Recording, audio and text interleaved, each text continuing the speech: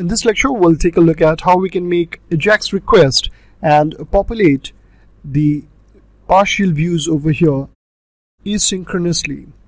So here you can see that I've got a text box and a button. When I'll be entering something over here as search and clicking on this, it will search that stuff and it will populate the result over here.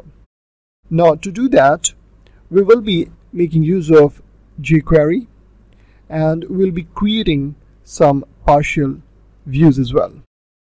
So let's go ahead in our code to take a look at it now. So here, this is the page that I'm talking about, trainings, and you can see that I've got this text box with the ID txt search and then this button with ID btn search. Now in my script block, I'm using the click event. So whenever somebody is clicking on this button, I'm taking the value that is entered in the search text box in this variable.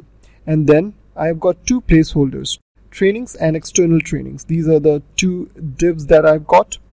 And here you can see that I'm making use of load method, which is actually loading these two views, home get view, and here you can see I have provided the view name as training, and then over here the view name is EX training.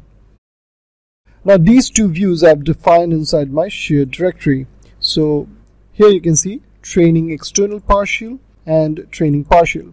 So this is how the component, the partial view is looking, and this could be any page that you have got at your end, but I am demonstrating what trainings will be coming over here and will be demonstrating it. So one view is just showing the admin related trainings and the other one is just showing the external trainer related trainings. And here you can see the partial being used again, training card, which we have explored in the previous lecture.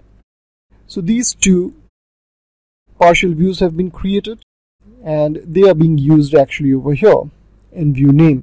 Now when I'll be taking you to the get view action in my controller, so here you can see that the get view action is there, which is having the search and view name.